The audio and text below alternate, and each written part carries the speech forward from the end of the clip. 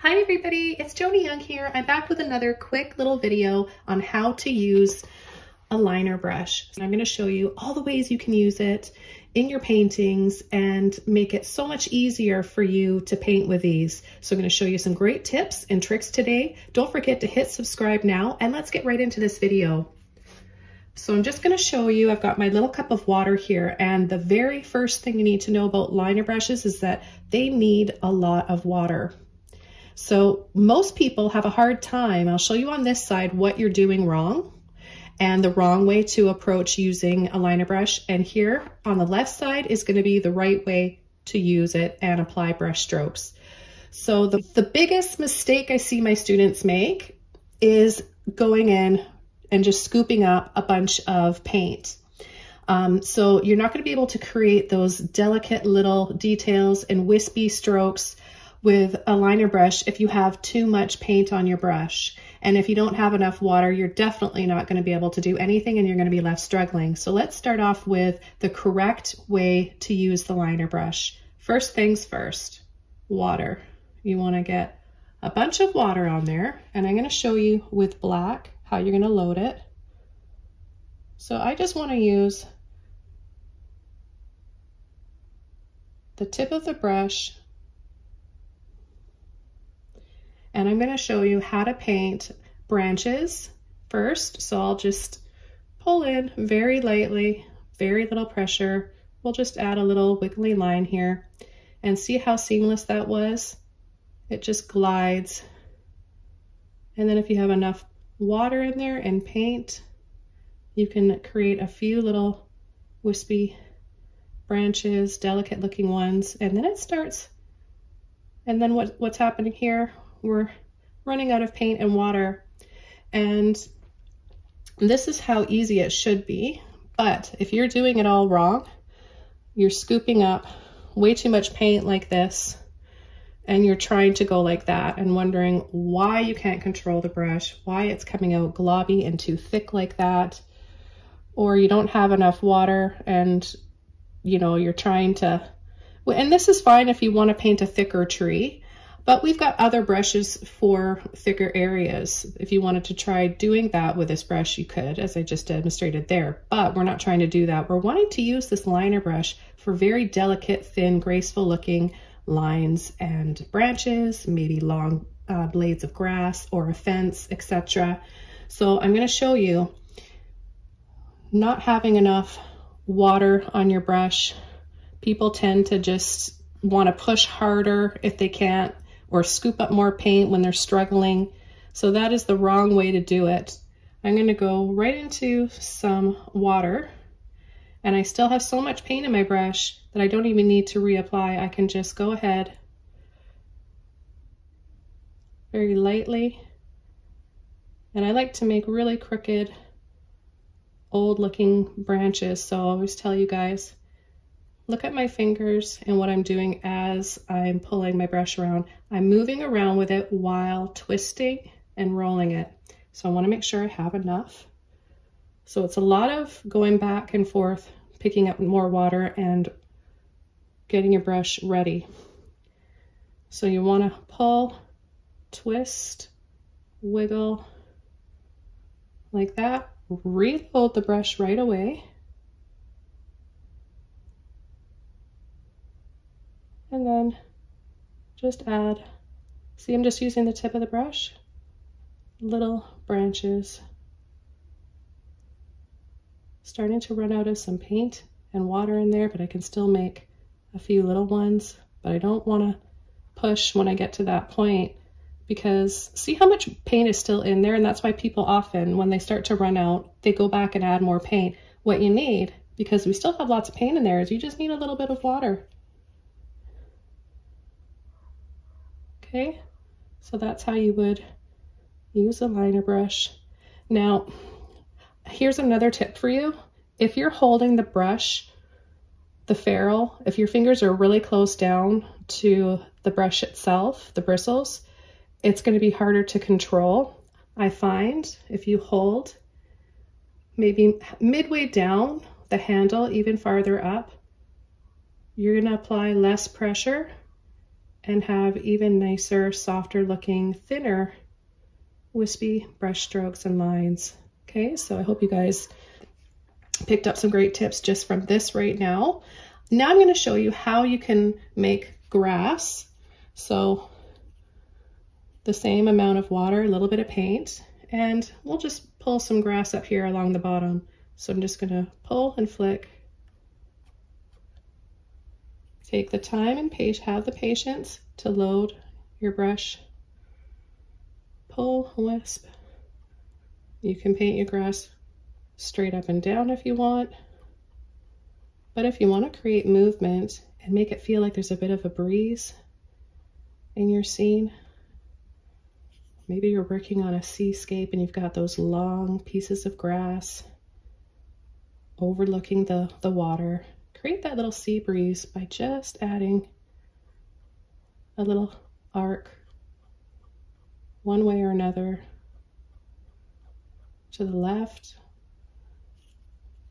or to the right. Now see how little paint I've been using on this side, and I have a better outcome. I'm able to execute the brush stroke way better and easier than pushing too hard and adding too much paint to my brush. So this is the wrong side or wrong way. I'm just going to put an X here and I'll put a check mark here.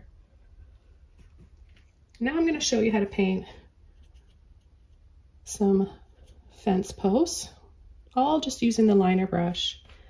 So we can add a little fence down here. I'm going to just add a little crooked few fence posts. And here I'm actually going to push a little bit, not even really pushing, I'm just applying a little bit more pressure. See how my brush is? I'll show you up here. It's kind of curved like this. Okay, that's the angle and the amount of pressure you want to add. Okay, and then say for perspective's sake, we want this one to be closer to us, so we're going to add a little width and a little height, making it thicker and taller. And these ones are going to get thinner, shorter, and thinner and thinner. Okay, so then the next thing we want to do is add, I like using this to add like the thin kind of barbed wire that you see around farms. So I'm just going to go and sweep, crooked, twisting and rolling.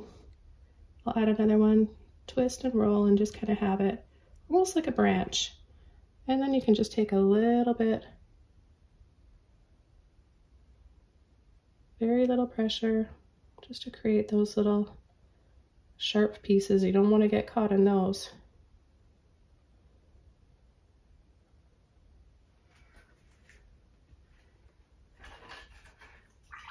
Now, because this video is really quick, I'm going to go ahead and show you how you can add a highlight if you wanted to. See as how I've got some white on this side using the liner brush. So you're just going to clean the brush off, twist and roll in the white, and I would just come from, let's say the light source is in the center here and it's hitting the right side of the tree. I would just kind of twist and roll and go over one side, adding water and a little bit of paint.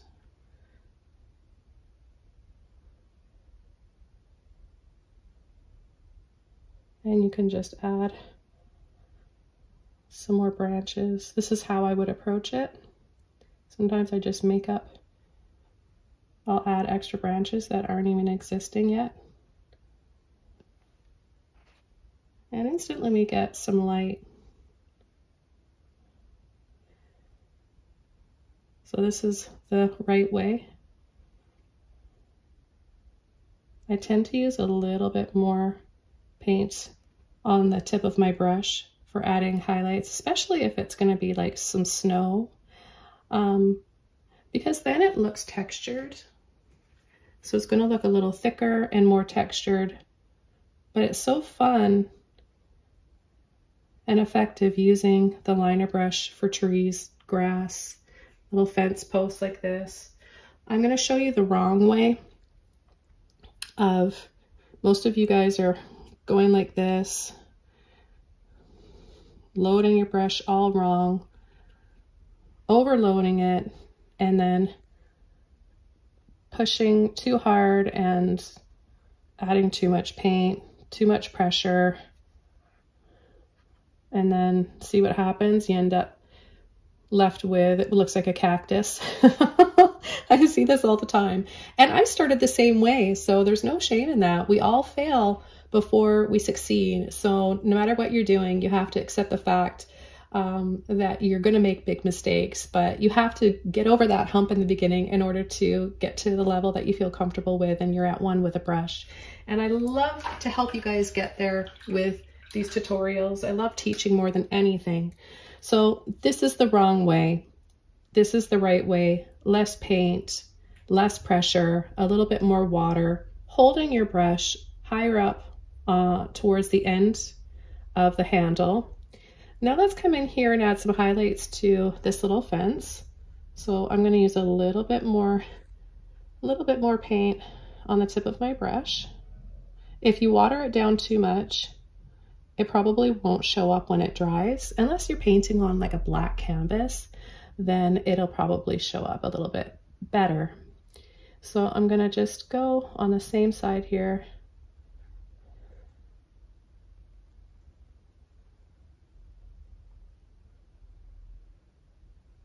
This one I'm going to add a little bit of a thicker line, right? Because I want it to stand out more. It's the biggest one closest to us.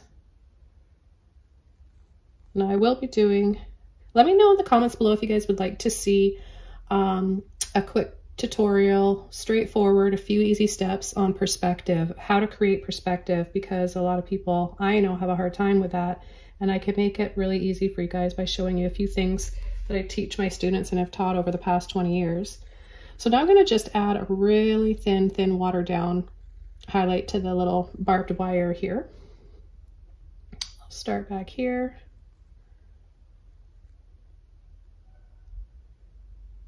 And just lightly finish off. A little dab on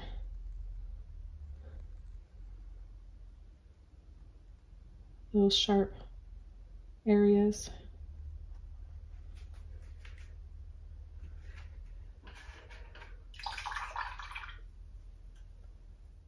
So you want to make sure you're very careful with your liner brushes, how you use them. Don't be rough with them.